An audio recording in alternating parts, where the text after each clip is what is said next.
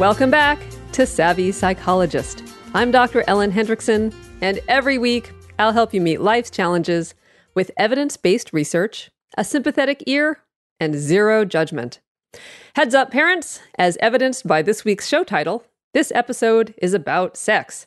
So maybe break out the earbuds for this one, or wait until the kids are asleep.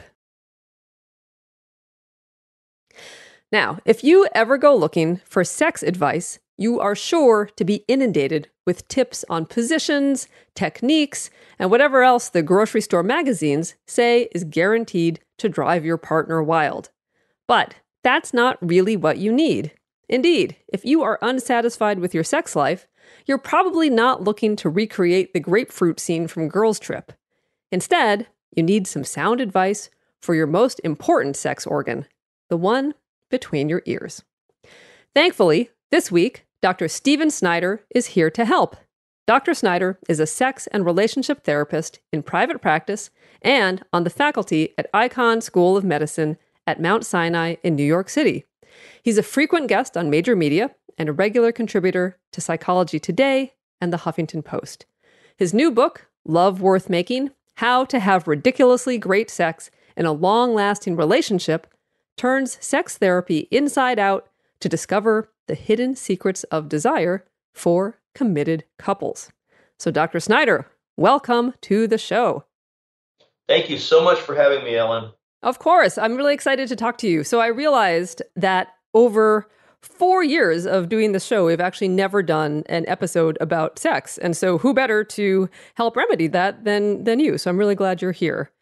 And I saw that, I know that you've been in practice for over 30 years. And so I'm sure you've helped about a zillion couples, give or take a couple million. So over all those years and people, what are the patterns? Like, what do people come in for? And my question is, what are some of the biggest obstacles to good sex? And of course, how can we get around them? Okay. As a sex therapist, you see the things that you would expect. People who can't climax, people who can't get hard, couples who for some reason have some difficulty with the process. But the biggest thing, especially in this decade here in the 21st century, is people reporting that the sex they're having is just not doing anything for them, that it's just not good sex. Everything works. He gets hard. She gets wet. They both have climaxes, but afterwards they go, and as a consequence, they don't desire it. Mm-hmm. So the question comes up, the obstacles to people having better sex than they're actually having. And I would say the biggest obstacle in my 30 years experience working with, I'd say, that 1,500 individuals and couples over the 30 years is climax, orgasm. I always joke that we sex therapists are the only people on the planet who are not concerned with orgasms. The reason for that is that everybody who comes to see us is downright obsessed with orgasms. So I always tell people, think of sex as like a restaurant. You got your hors d'oeuvres. Let's say that's foreplay. Okay, makes sense. Ideally, you don't want to be thinking, let me just get these hors d'oeuvres done so I can get to my main course. In a good restaurant, the hors d'oeuvres are really good. You're really, one might say, in the moment with the hors d'oeuvres. And then there comes a point where your main course comes around and you go, oh, I forgot. There's a main course too. That's the way you're supposed to be, right? Because you were so involved with the hors d'oeuvres. And now you go, we get to have a main course? Oh, fantastic.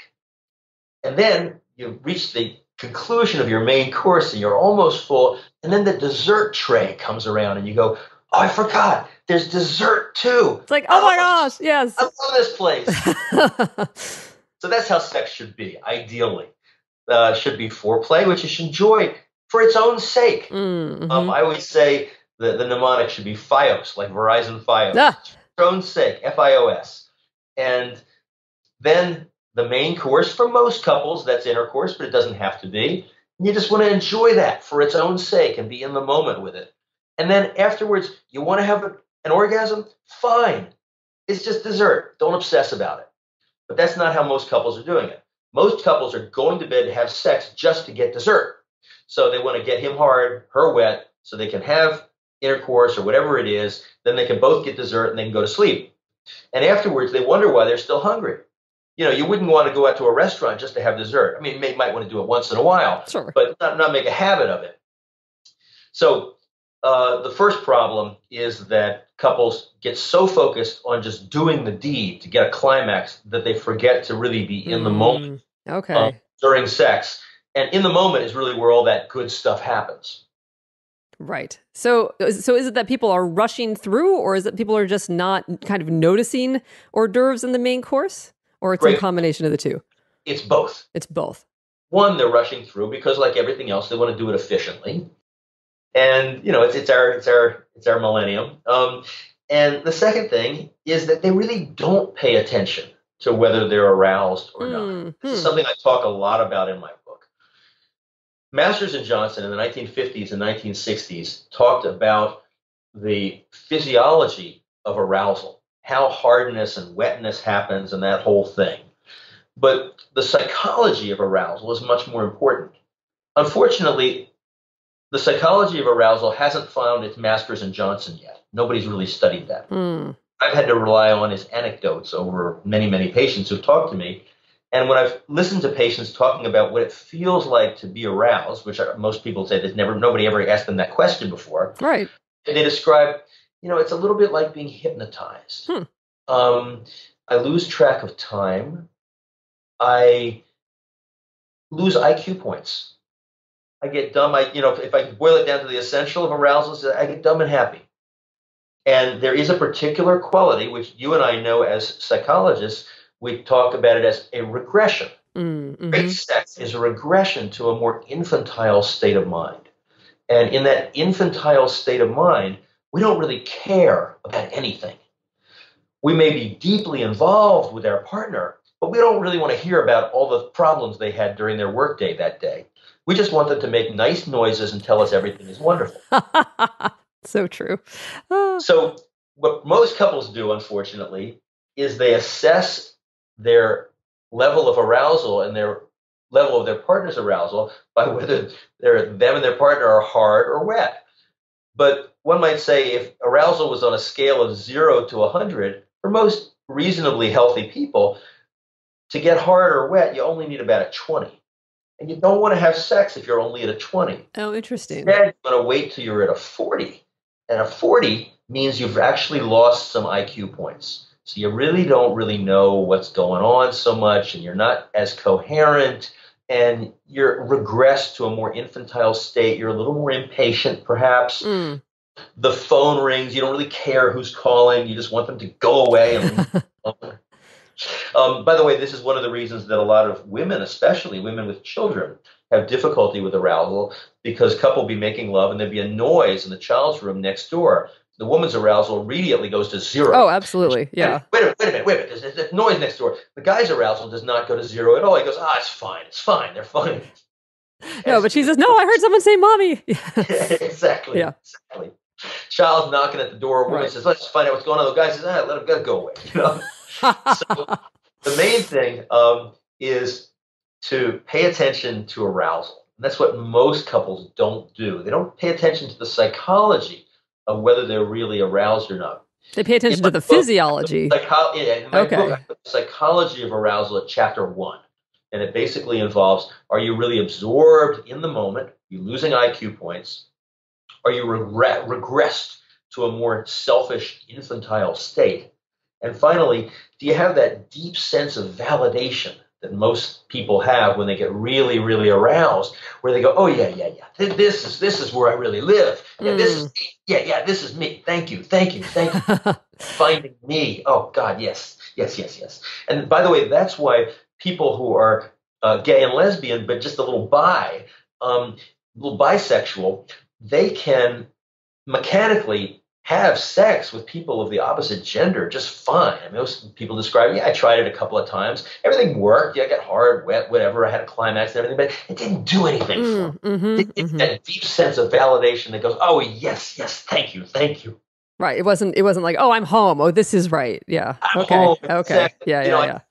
It's like the salmon swimming upstream to the lake where they were Right. spawned and Right. going, oh yes, this is the place. Okay. Okay. So, okay, this is so interesting because, like, usually, so you're talking about psychology, which certainly, is my cup of tea. But like, usually, when we look for information about like how to keep the spark alive or how to have great sex, or you look at any, cover of a woman's magazine, oh my gosh, we find the headlines are all about either technique or like how to give him pleasure, give her pleasure. Like, tell me about that disconnect. Is technique and pleasure the right track or not so much? Great question. It's a great question. If we're talking about techniques for giving your partner pleasure, i.e., the cover of the magazine, 10 ways to make him scream and Right. beg for more, right? Right. Techniques for giving your partner pleasure.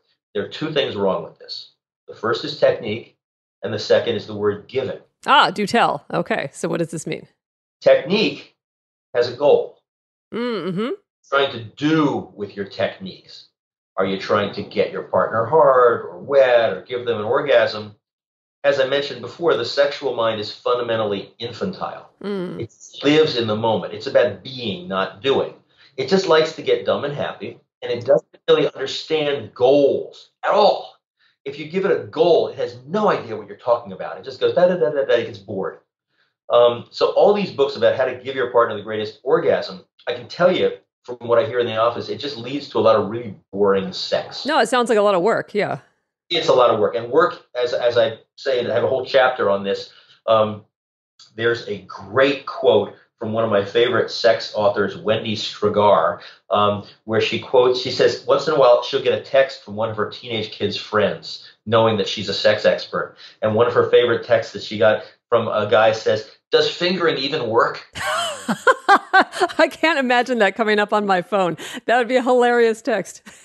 And the problem with the structure of that question is that it has the word work in it. Mm-hmm. Nothing should work or not work. That's the problem with technique. It has to do with whether something works or not. Does this work? Does that work? Oh my God, forget it. You don't want to think of it. The sexualized infantile, you tell an infant or a young child, you are going to give you some work to do. It has no idea what you even mean. Right. Here, use this technique. Like what? No. Yeah. I don't understand that. I just want to, like wear a party hat and stuff my face with ice cream and have everybody go, yay. All right. So no technique. So what's the alternative? So what instead? First problem has to do with technique. The second has to do with giving. Ah. The sexual self, being infantile, has no idea what giving means. It just wants to take. Okay? So infancy is one of those rare times where you get to be enjoyed just for being who you are. So think about it. To really take an out there image, I promise you we'll bring it around to sex eventually. A mother of a newborn enjoying her baby's feet. Okay? She's kissing and holding the feet and enjoying the scent of the baby's feet. She's not trying to give the baby pleasure. She's taking pleasure. Mm-hmm. And yet the baby, if all goes well, is having a formative and foundational experience that the universe is taking pleasure in his or her existence. That's really, really profound. That's what we really want during sex. We want to feel that the universe, via our partner, is taking pleasure in our existence. We just want to be enjoyed. Think of romance novels. No hero in a romance novel ever rips the heroine's clothes off and says, okay, now tell me how you like to be touched. Right. No, he just enjoys her because she's so delicious, and he's waited for 100 pages to enjoy her. And now he has his chance. And you see people, largely women, who flip through these books, they're flipping through the page, oh my God, the fact that he's taking such pleasure in her. We don't get to do that with each other than when we're infants. So it's a regression to this magical state where we're enjoying our partner and they're enjoying us too. We don't have to do a damn thing. Which is is such an antithesis to the prevailing notion of that people have to perform, or that we have to do something to impress them, which is just stressful. And you and I know there's no mystery to that. Right. The reason that sex advice tends to have to do with goals and techniques is you can commoditize these things. Ah, yes. Okay? You can sell them. Mm-hmm. How to? Real passion, you can't sell. You can't commoditize. It's a gift. It's either there or it's not. Mm-hmm. Passion is selfish. And what I tell couples is sometimes you'll feel passion, sometimes you won't feel that much passion. What you're basically doing is you're looking for it. You're looking to find it. And when you find it, it has to be honest. You can't create it. You can't commoditize it. You can't just go on a sex vacation. You can't just make a sex date. It has to come naturally. And that's the mystery of it. Well, that's a perfect segue, because I wanted to ask you about conventional wisdom says, to keep the spark alive, we have to prioritize.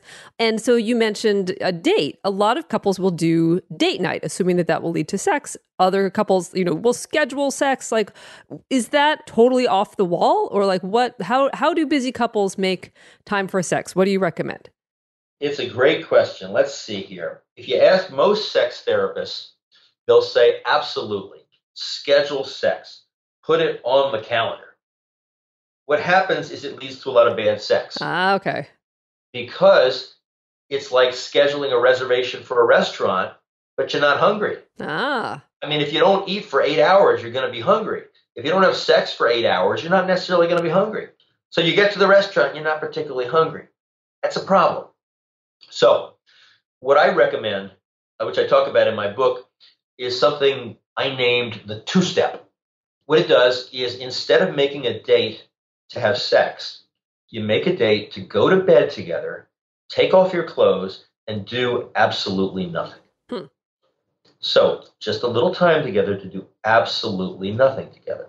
And what this is this borrows from the mindfulness movement, which, has literally set fire to psychotherapy. Mindfulness is really the new third wave in psychotherapies, and it has to do with accepting things for as they are, or as the mindfulness people say, pay attention in the moment without judgment. Yes. As my mindfulness teacher once said, pay attention in the moment without judgment. Yeah, good luck with that. So we are human. Sure. Pay attention in the moment with as little judgment as possible. There you go. Or if you experience judgmental thoughts, just notice them and let them be and see if they just go away. As the Buddhists say, let your thoughts come into your home, don't serve them tea. So a judgmental thought comes onto your thought, like he doesn't like my thighs, or like she doesn't think I'm big enough, or something like that. And you just don't serve it any tea. You go, yeah, in my mind it just does that judgmental thing. Let's just see what happens next. And if you don't get all emotional about it, usually those judgmental thoughts, if they don't get any tea, they just get bored and they go somewhere else.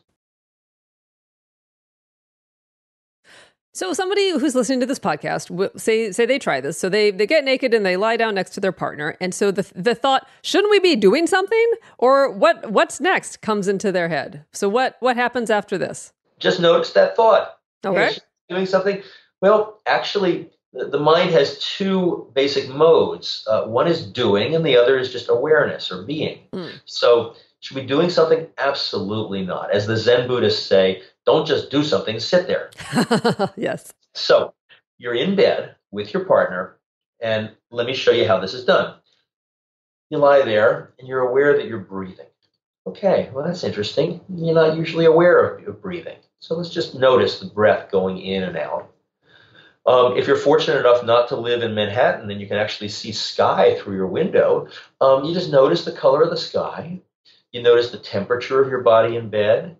Notice your toes and your feet, and your hands, and you just be in that present moment. And there's something for most of us that's welcoming and pleasant about being in that present moment. We don't make a big deal out of it. You're just there. And at that point, you've shifted gears. You're no longer in doing state, and you're in a state of being. Now, that's step one. Step two, now that you're in a state of being, or as close to a state of being as you're going to get, then go ahead and let yourself experience arousal in whatever way it comes to you. If it's your partner's touch, if it's the sight of a partner's body. I say that as I'm stumbling on this because I'm a guy. For a guy, it's usually the sight of part of your partner's body. And if it's the sound of their voice, because you can certainly talk during the two-step. You just talk about this and that. Try not to get too involved in any deep or heavy conversations, and try not to get involved in any major decision making or anything. Hmm. But just chat and just hanging out. You're just talking. And for most people, that's a tremendous relief. Mindful sex, which is what you're going to then do in part two, is a little bit like mindful eating. In a mindfulness course, somewhere around the second or third week, you do a mindful eating exercise. It's primary, it's fundamental, it's done in almost all mindfulness courses. You take a raisin and you move it around on your fingers, rub it against your lips, put it in your mouth, but don't chew it, and just experience it. And experience the foreignness and strangeness and uniqueness of that particular raisin. You do the same thing with your partner's body. And this approach draws on something that Masters and Johnson discovered in the 1960s when they invented their sex therapy techniques, but it's less involved. It doesn't take many, many, many sessions. Their sex therapy techniques, just like mine, were all had to do with paying attention in the moment without judgment. And it can have a tremendous restorative effect for a couple. Amazing. Yeah. Yeah. So that's what I suggest. So now, what does all this have to do with desire? Well, the traditional model is that desire leads to arousal, leads to sex. The model here is that mindfulness leads to better arousal, which leads to desire. They're a little bit the reverse. It's like you just want that wheel to start turning. And the way to start turning is by having a quality sexual experience. It doesn't have to be the greatest sex of your life. It's just one where you felt in your body a little bit more, a little more regressed, a little more dumb and happy, a little more selfish, and a little more absorbed in the moment. And if you had an orgasm at the end, that's great. If you didn't have an orgasm at the end, that's fine, unless you're really feeling frustrated, in which case feel free to give yourself an orgasm. That's fine. I always joke, if you're in a restaurant, that's like just going next door to Haagen-Dazs. Go get your own dessert. Go get it. It's fine. And it's not a big deal. It's just dessert. And if you're lucky, you had a quality arousal experience. And it's those quality arousal experiences that most of us remember when we remember really, really good sex. Most of us don't remember orgasms because they're like momentary. Who can ever remember what an orgasm felt like? But arousal, we can remember what that felt like. And it's the memory, that Pavlovian memory of my bed, my partner, good arousal, that creates desire. Picasso said, inspiration is nice, but when it comes to me, it finds me working. And similarly, you want to say, desire is nice. When it comes to me, it finds me in bed with my partner. And then you get to have that good meal. Exactly. Desire comes as a consequence, not as a first thing. So I don't like this idea of firing up desire or stepping up desire or all that. I think that's garbage. The real key is to have a quality arousal experience and have good sex. That's what that means. And that means sex that really made you feel good about yourself in that kind of good validation kind of way. And that creates desire. Well, that makes perfect sense. Okay, so this is all in the bedroom. But what about outside the bedroom? What can couples do when they're not lying in bed naked next to each other to help keep that spark alive and stoke the flames? Absolutely. Here it is in a nutshell. Outside the bedroom, they can do the exact same thing. We said that inside the bedroom, they were enjoying arousal just for its own sake. Outside the bedroom, you can enjoy arousal for its own sake. With a few more clothes on. With a few variations. First of all, you're usually vertical rather than horizontal. Second of all, your clothes are usually on. Right. And third of all, usually you don't have as much time. So, man is leaving for work in the morning. His wife doesn't leave for work for another hour. She's going to take care of the kids first, wait till the nanny gets there, whatever. Instead of kissing her goodbye, he can let himself get a little aroused just for a minute. In sex therapy, we call this simmering. It's not boiling, it's just simmering. Just a little low heat. Simmer. Instead of kissing her goodbye, simmer her goodbye. I'm going to say this again. Instead of kissing her goodbye, he can simmer her goodbye. Reach around, hold her around her waist, bury his face in her hair, inhale her scent, kiss her cheek, her neck, have his arm naturally tighten harder around her waist, and enjoy feeling a moment of arousal. Now, if he's like most men, this will feel good. And if she's like most women, assuming it's a heterosexual couple, it'll feel good for her too. There's no demand on either person to do anything or to experience anything than exactly what they're experiencing. If all goes well, they both lose a few IQ points during that minute, and he leaves, she's there, and they both feel a little bit buzzed. It's that state of feeling momentarily buzzed that keeps the erotic climate at the right temperature in a relationship. Most couples make the mistake that they only really allow themselves to get psychologically aroused in that, quote, dumb and happy kind of way when they're in bed having sex, which is ridiculous. You want to be able to feel arousal with your partner every day, all through the day.